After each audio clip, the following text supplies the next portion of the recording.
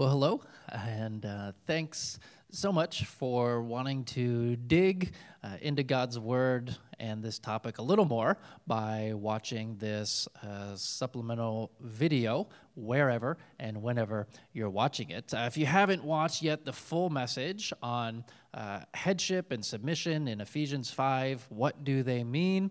Then ideally watch that first in the link on this video's description. And we tried, in that message to really stick with the Ephesians text, but we know this topic in general brings up a lot of questions that maybe weren't answered in our message or require some further explanation. So, of course, this video cannot be an exhaustive or in-depth study or treatment of these subjects, but it's simply to add to what we've already said about Ephesians 5 and answer some more practical or pastoral questions about how that gets lived out.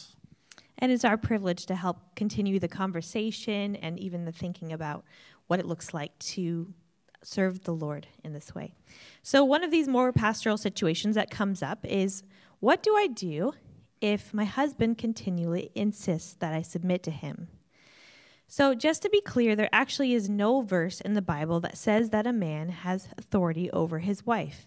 Here is the only verse that talks about authority in marriage. It's in 1 Corinthians chapter 7, verses 3 and 4. And heads up, it's actually about sex in marriage. The husband should fulfill his marital duty to his wife, and likewise the wife to her husband. The wife does not have authority over her own body, but yields, submits it to her husband. In the same way, the husband does not have authority over his own body, but yields and submits it to his wife.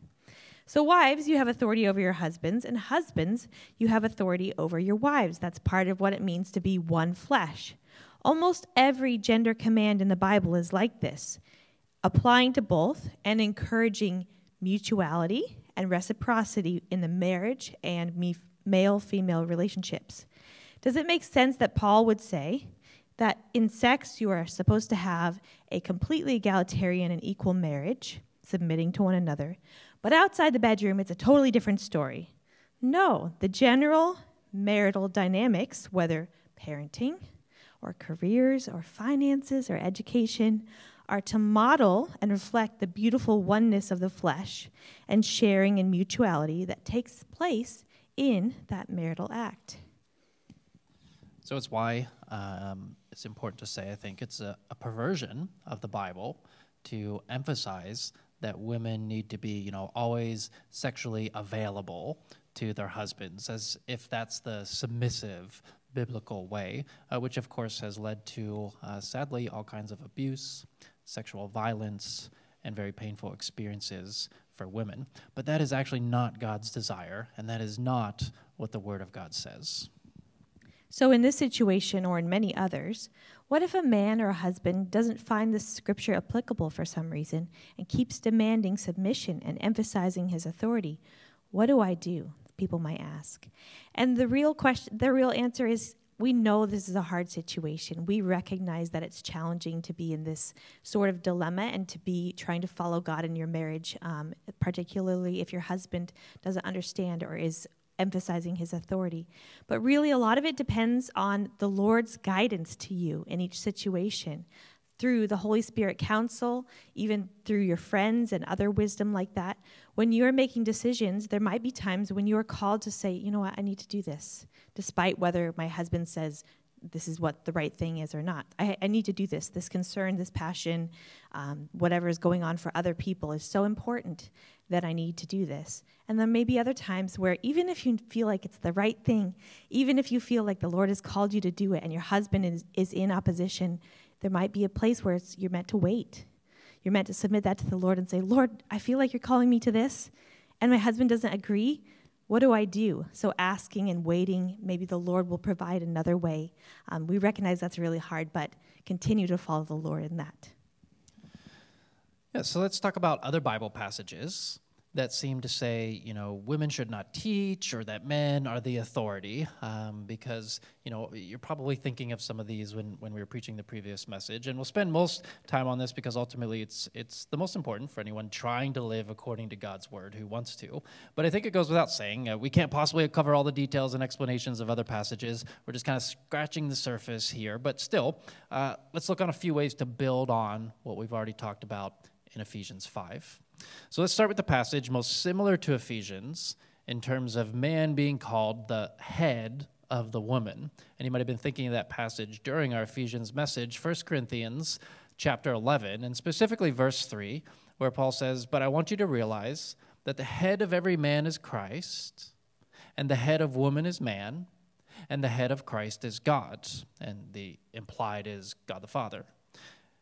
And of course, the word for head here is again, kephale or kephale. Now, Jesus is God, right? And is each person of the Trinity equally God? I hope your answer is yes, or else we're into some serious heresy here. We did a whole series on the Trinity right here at the church. And just to review, our definition was that the doctrine of the Trinity refers to the equal existence of the three persons of God. Right? The three persons work in mutual submission to one another without being subordinate to one another.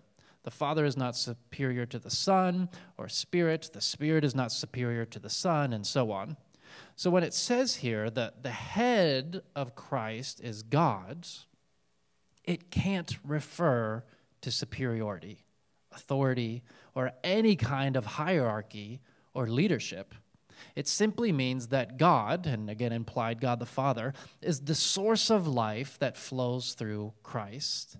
That the Father is in Christ and Christ is in the Father. And the same applies to woman and man. Man was the source of life to woman, so that woman is in man and man is in woman, and they work together. A few verses down in 1 Corinthians 11, this gets fleshed out.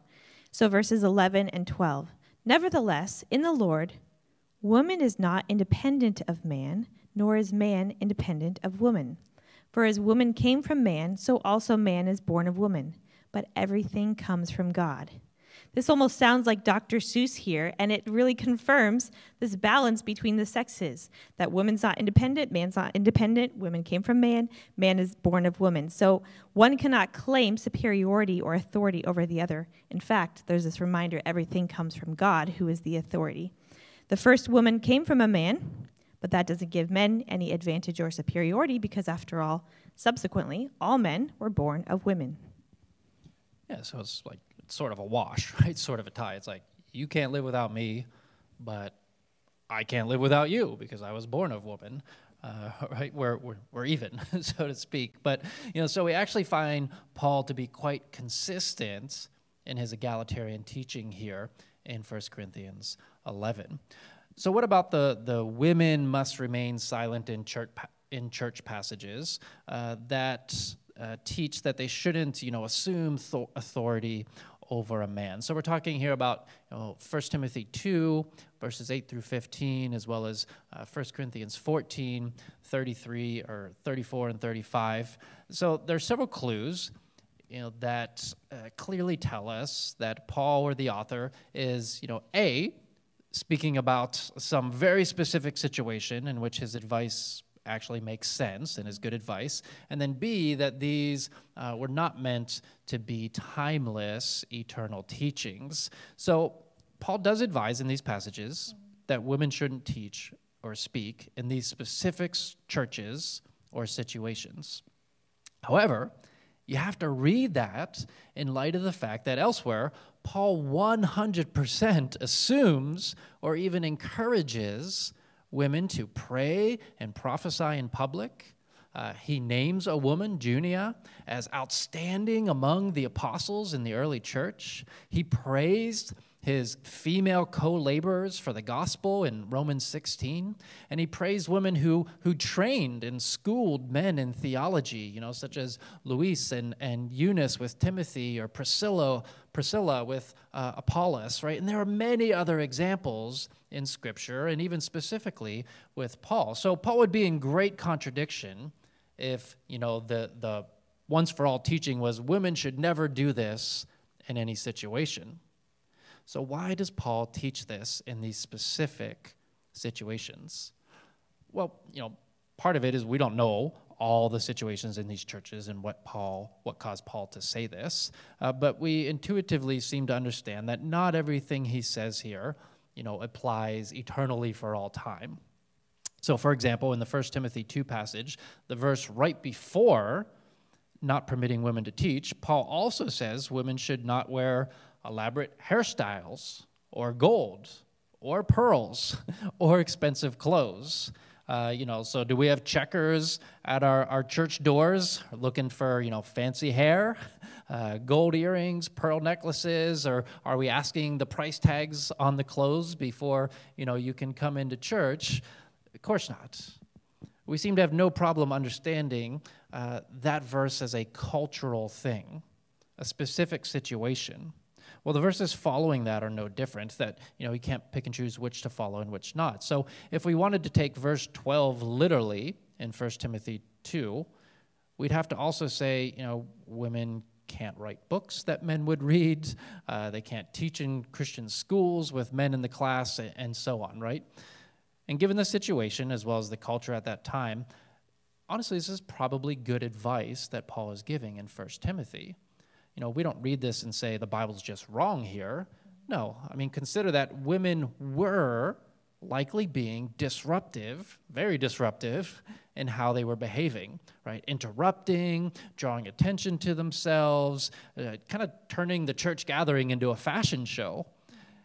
And you also have to consider that, women in the first century usually could not be educated, could not read, could not hold positions of leadership in the culture.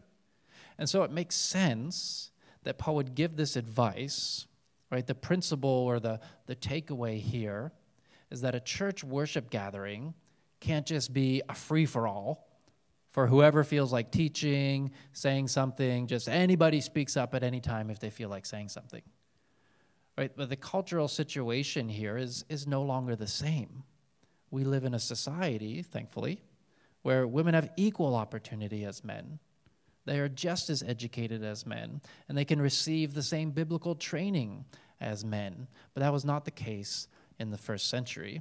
And women were also considered inferior by almost all in the first century. So it was a bad look for the church if visitors came in and women were, doing all of these things. But of course, that is no longer the case. So I think we intuitively know and accept that many of these examples seem to be culturally relative and about a specific situation. Given that, there are so many ways to apply them in our culture. There are ways that we can transfer to our situation once we have understood what was happening there and why it was said. So of course, we should not prioritize our clothes in worship. Of course, we should not be disruptive. And, in that situation, another note is you often had grown men in that situation, in that time, married to teenagers. So it may have been extra disruptive or even extra maybe embarrassing for the church to see women exercising authority over their husbands in that church. So for us, that might look like, hey, while we want to follow Jesus and we want to do the crazy things he's called us to do, is there anything in our church that's unnecessarily weird or disruptive or would be very strange to someone who came in for the first time? Those are the kinds of things we don't want to dismiss these situations, but we want to apply them wisely to be aware of how things appear or how they might come off to outsiders. Yeah, so Paul's concerned, as he should be, with the credibility of the church, of how things might appear to outsiders. But can you see how the exact opposite is true today? Right? That the thing that might cause outsiders to question the credibility of our message or gospel would be for them to only see men teaching or leading in church. Right? So in a fairly stunning irony, the gospel principle Paul is teaching in 1 Timothy 2 or 1 Corinthians 14 might actually lead us to hear the voice of women more in church rather than to silence the voice of women. Right? Paul's concerned about the witness and credibility of the church in those specific situations. And we naturally take this, same approach with so many other scriptures, right? We understand that many texts are culturally conditioned or apply only to that time and maybe not to us in the same exact way. So, for example, do we still greet each other with a holy kiss as the Bible instructs us to? I mean, I can do that with Hannah. No? Okay. That would be appropriate. Do we do that? No, that would be so weird, right, to the culture around us. I promise your church will have a 0% success rate in retaining visitors if you follow that scripture literally to greet each other with a holy kiss when you gather as the church. But does the principle apply to show Christian love and affection towards each other and have a warm greeting? Well, of course, that applies, and that we can learn. Yes, that's right. So here's where we want to land or end on this question. When the Bible is speaking as generally or as universally as possible, when it gives hints or glimpses of what would be the ideal situation, of when God's kingdom is flourishing or reaching its fullest potential, it's always a world of equality between men and women. Whether that's Genesis 1 and 2, before sin enters the world, where man and woman are co-rulers of creation, and they share in the equal partnership and responsibility and authority of caring for God's world, or in Acts 2, when the Spirit falls on both men and women, and both are given gifts to lead. There is no distinction, as Galatians 3 says, between Jew or Gentile, neither slave nor free, nor is there male and female, for you are all one in Christ Jesus. So when the Bible is painting a picture of this ideal, there's never hierarchy, always equality. So that's sort of where we want to end on that question. Not that it's over, but let's continue to the next one. Here, let's go right into the marriage. Let's go right into the thick of it, and this is a question that we get asked frequently. If there is disagreement between the husband and a wife in a marriage that is trying to follow God and be egalitarian, who gets the final word on a decision? This doesn't apply to our marriage because actually we've never had a disagreement, but we know it's happened to others. I think we're known for our bickering, actually, so opposite. So we want to emphasize that if you're both believers, you should embrace that man and woman are created equal. One does not have an inherent say-so, as Jamin Hubner says over the other, or a more direct relationship to God than the other by virtue of their sex. And you might actually be surprised how little this situation comes up. So I feel like this has maybe come up like 2 or 3 times in our marriage where someone really had to be like, oh, who does get the final word here? If it does come up, here are some words of advice. First of all, waiting is always great. There are very few decisions that are huge and urgent. Sometimes they are, but usually they're not. So you can often wait until you come to some sort of agreement or compromise. Compromise is something that's great in marriage. Wait until the Lord helps one person let it go. It might be like, after praying about it, I realized that this is more important to you, and I think I'm just going to let this go. Be patient. Don't feel like, wow, this is where our power really comes to a head and someone has to have that final decision. Trust the Lord that he will actually help you come to this decision, or give one person the grace to yield to the other and have a peace about it. Sometimes there's something that's clearly more important to one person than the other, and that can influence your decision. And sometimes it's about waiting or letting go to the other person. All right, so last question on this mini tour here. What then does it mean for a man or woman to be a leader in the home? So, through all of this, are we saying that it's wrong for the man to lead in the household? No, of course not, right? But is it wrong for him to claim leadership without full agreement or consent? Yes, right? That would be wrong. But a common situation we come across, which is, always a little bit sad, is a woman or wife who kind of desperately wants a strong Christian home or Christian leadership in her home, but, believes it's the husband who has to lead and be the head of the home. and therefore kind of quietly waits in frustration and even sadness for her husband to rise up and be the spiritual leader, even though he's not interested in doing so. Do you think that's what God wants or intends? Do you think God wants your children's discipleship to suffer so that you can be seen as not usurping leadership in your home? But hopefully this teaching gives, wives and husbands full freedom to spiritually lead in their homes, realizing that both are called by God to lead. And it often looks different in different situations and seasons. And part of that freedom is realizing that there are those different seasons of leadership in marriage. And we've seen this so much in our marriage over the years. So one thing that helps me think about what this submission means, actually two things. First of all, the word is sometimes even translated yield. So when we talk about this word submit, maybe yield is a better way to think about it. If that helps you think about how you're giving grace to the other person, or you're giving almost like a turn to the other person. So another way to think about it is to think about a roundabout. It's not a stop sign where you just stop and you wait, but you're waiting for them to go by, you're kind of giving them grace, and then you're going to go into the roundabout, right? So sometimes a marriage looks like that. That can often happen in seasons. You might find if you've been married a while, you've noticed there's different seasons in your marriage, and it is okay to kind of fluctuate in your leadership in different areas. That's not something that you should feel bad about, whether you're yielding to the other person or you're needing the other person to lead more in that area. So it might be one person, in this season, they're doing a lot more of the encouragement. Might be one person in the season who's doing a lot more of the praying. That happens too. Maybe the household tasks or the leadership or the making of the money, that might depend on one person more than another in different seasons. And that is okay. If your spouse is having a hard time, you shouldn't feel bad taking that leadership, and that takes the pressure off of them, and that's a gift to them. At the same time, if you're, not doing well in a way, or you know that your spouse is better at something than you are, then give them that gift of leadership, and that's a way that they can bless you as well. Yeah, and hopefully in a good way that kind of takes the pressure off of men as well, to feel like you always need to be strong. You always need to be taking the lead. You always need to be doing well, right? It's okay if sometimes your wife is stronger and she's doing better and she's in a better position to lead.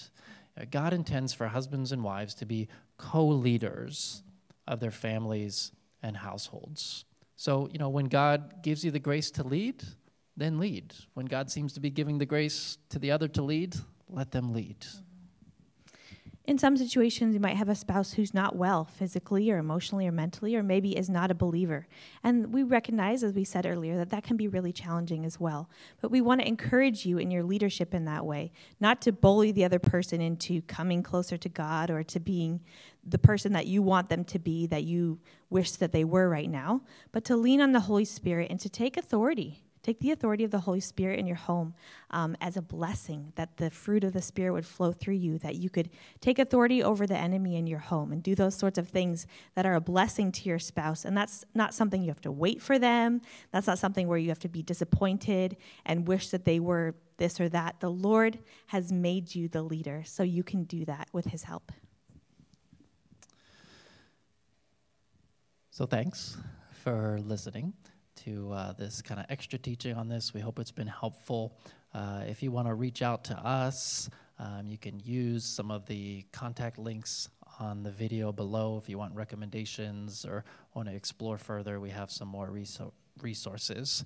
But we're so thankful that you've allowed us to talk about this with you, and again, continue to work out what you believe in the worshiping community and help each other out on this. So any final words from you? Men, please lead. Please lead in your workplaces and lead in your families and lead in the church. And women, please lead. Please lead in the workplace and lead in your families and lead in the church.